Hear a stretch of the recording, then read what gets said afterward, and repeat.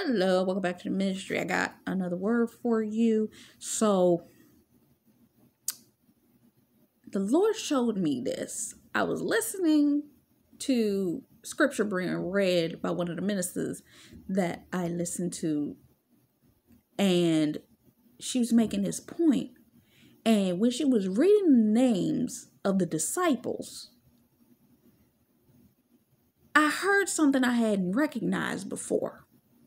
Because sometimes we don't understand. It's the hearing and the hearing and the hearing of the word of God. Sometimes we decipher things in hearing that we miss when we're reading. So I was listening to her read the scripture, and she made a point of saying, Judas, son of James. I was like, whoa, whole revelation hit me. I was like, wait. Judas was James's son, which means, was Judas always supposed to be allotted as one of the disciples? I need you to hear me and hear me clearly. Remember what happened with Abraham and Lot. Come on, I need you to hear me. Think about this. Now, we know Judas was a necessary element, but I need you to hear me. Judas was James's son. So Judas only really got picked up because of the fact that when Jesus said, come on, and they came, James was going. So I'm assuming that just like Lot and Abraham, let me take Lot with me. Can my son Judas come with me too? Can he come? And it's like, come. If y'all come, I'll go. Let's go. And you think, of course. Now, remember how I did the word previously talking about the Judases was necessary, right? Because Judas was supposed to train you, right? Judas was necessary. God was always going to use that individual. But you know, somebody made a comment on that video and made absolute perfect sense. That some of these people, we didn't have to deal with our Judas situations had we been wise enough. And some of y'all, this is what's happening to some of y'all spouses. And some of it has happened to you too. That you have associated yourself with people that because this person hung around them. Oh, that's my friend's friend. Let's bring them on. And for some of you, it was some of the people that have been the Jezebels and the people that have been operating under the voices over you that have tried to prevent you from getting where you had to go was people that somebody brought on. I never forget, it was somebody I knew years ago, and they was working a job and they got passed over for a promotion because of the fact that their boss's son worked for the company. So they gave the job to the boss's son and not them. Why? Not only seniority, but association. But greatly look at the position that you're in walking with God. You get the inheritance because you are associated with the Lord and Jesus Christ. So God's going to automatically pull you into your position because of the association to his bloodline and inheritance. That works both ways. For the wealth of the wicked is laid up for the just, but those wicked folks that sat up there operating in the Judas position, that was only there because was Judas only really there because James? But God orchestrated to be that way because sometimes you invite your problem into the situation, but what does it always say in the word? What the enemy meant for evil, God will use for your good. Now, granted, looking at the situation, it may not have looked good for Jesus, but that's exactly what God needed for it to happen that way. Even right down to the fact, because let's look at it. Technically, it wasn't Judas that could have gotten Jesus killed. He was the one that was set up to get him arrested. But it was Pontius Pilate, pay close attention, that was sitting in the judge's seat. And it was the fact that they had the choice between Barabbas being released and Jesus. So technically, all Judas did was get him to the point that he was before the judgment seat. That's all Judas really did, if you pay attention to it. And God's unfolding this for me.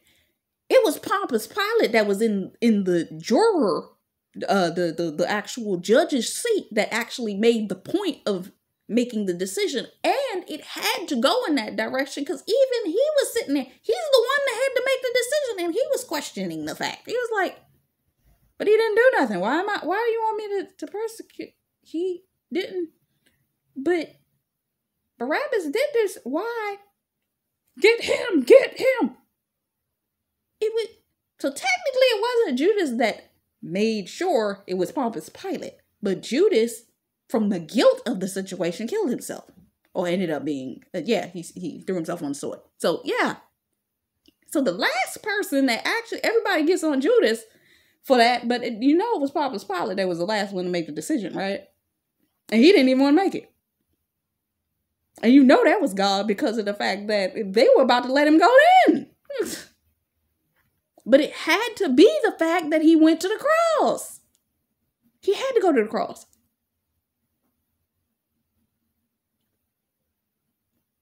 Don't nobody pay attention to that. And the Lord just brought that to my revelation. It's like everybody go in on Judas. Because yes, he betrayed him to get him up there. But guess what? Pontius Pilate was the one that had to make the choice. And he didn't even want to choose that way. But because of the order of operation that God needed, he had to go that way. They had to choose between Barabbas and him. And they ended up choosing Jesus. It had to be that way.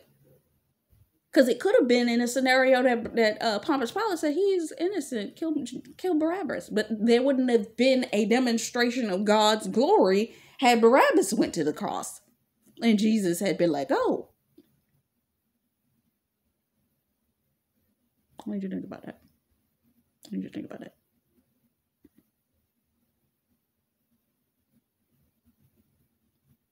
Why would you pause on that for a moment?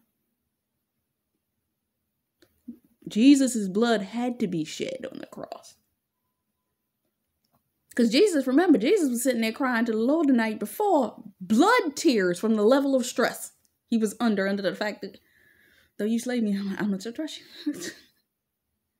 If you tell me I have to go, I'll go. Because even Pontius Pilate was the last decision maker. He hadn't even been arrested at that point when he was sitting there crying in prayer before the Lord. Judas hadn't shown up with the people that was going to. Oh, hey. Yeah. Then Peter denying him and all that kind of stuff.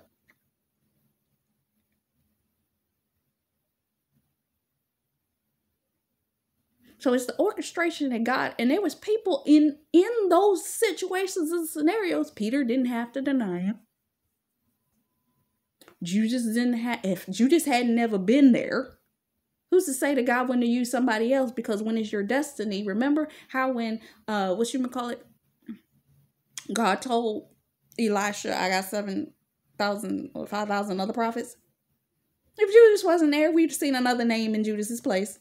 Best believe. God had somebody else. We get on Judas, but technically it was a series of multiple scenarios that led to Jesus ending up on the cross. But everybody gets on Judas because he was sitting up there lying, philandering, and taking the money from the ministry. So he was an easy target. He wasn't doing right, no way. So, but what if it had been somebody else that would have James had chosen not to bring his son with him? Who would have been sitting in that position? Would Matthias have been there earlier?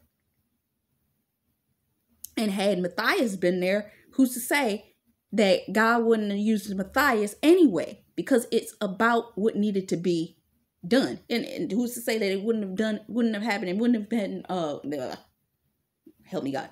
That if Matthias had been there earlier, that maybe it was something that Matthias would have said in the same way that Peter denied Jesus 3 times, that Matthias might have said something that would have still led Jesus to the cross if he'd been there earlier. So you don't think about these things. if it was determined that they wanted Jesus, God wanted Jesus on the cross, his end result would have always been that he would have ended up on the cross. Judas didn't make the difference except for the fact that he was the one that God ended up using to get him to where he needed to go. It could have been anybody. Could have been somebody that wasn't part of the disciples that said something because they overheard something and monitored. End result was always going to be that Jesus was going to end up on the cross. If Pontius Pilate wasn't even there that day and somebody else had been there.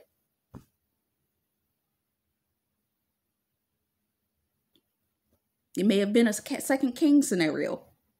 What is it? 2 Kings 18:19? It talks about the fact that they had to bring enough questions against the individual in order for people to turn on them. Yeah.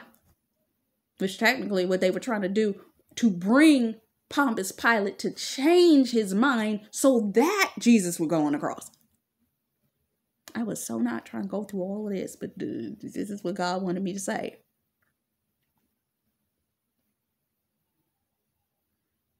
So it isn't particularly that factor. Because yeah, Judas could have been the lot in this scenario that James brought with him. Something very simple, would nobody pay attention to. It went over everybody's head. But God kind of tapped my ear on that. I was like, wait a minute. Judas was a lot in this situation. What?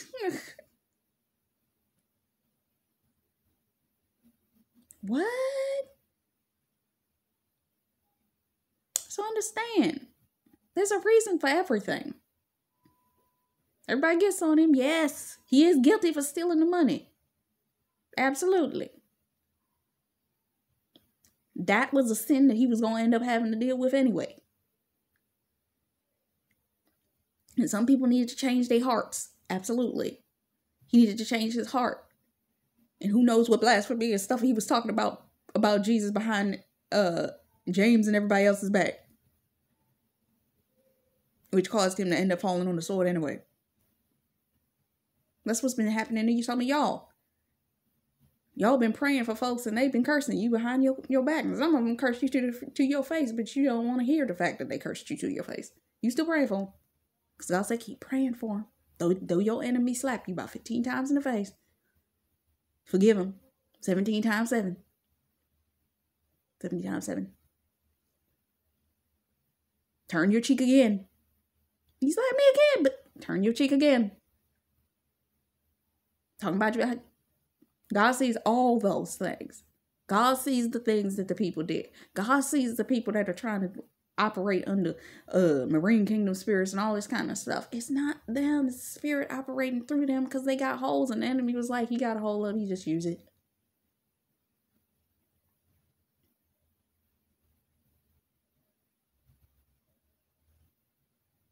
Because that's how a lot of these people ended up in the positions that they were in. But that was pretty much the word that I wanted to really give y'all to get y'all thinking about those types of things. So there is a value to this. Another scripture that pop up on my phone talking about life with eternal value. Proverbs 12:6. The word, go ahead, God. The words of the wicked are to lie. What did Judas do? God be having stuff. He be helping me in these broadcasts when he popped them scriptures up there. Because it's like, oh, that's what you want me to say, God. Oh, cool. I know he be in these things when he do stuff like that. I wanted to give you a little some help right here. It's like, cool, God. I like God. Look at God. High five.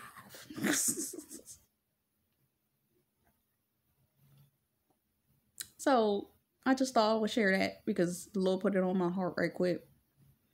Put it on my heart the other day when I was listening to that, and I was like, I need to share that with the folks. And he brought that whole situation because I didn't even have all that written about the Pontius Pilate stuff. So understand, God's going to orchestrate you to your destiny one way or another. Same thing for your spouse. Y'all been sitting up there crying, falling out, and all this kind of stuff. God's going to get that man where he needs to be. He'll be where he needs to be at the time he need to be there. And this is just something that the Lord is putting on my heart to say right now. He'll be where he needs to be. Just like Jesus was up on that cross, your spouse going to be where he needs to be. He going to get to you when he need to get to you. But guess what? Some of them are going through a level of spiritual crucifixion right now, and he can't come right now. But God needed to crucify those things because some of those things needed to die in that man's heart before he got to you.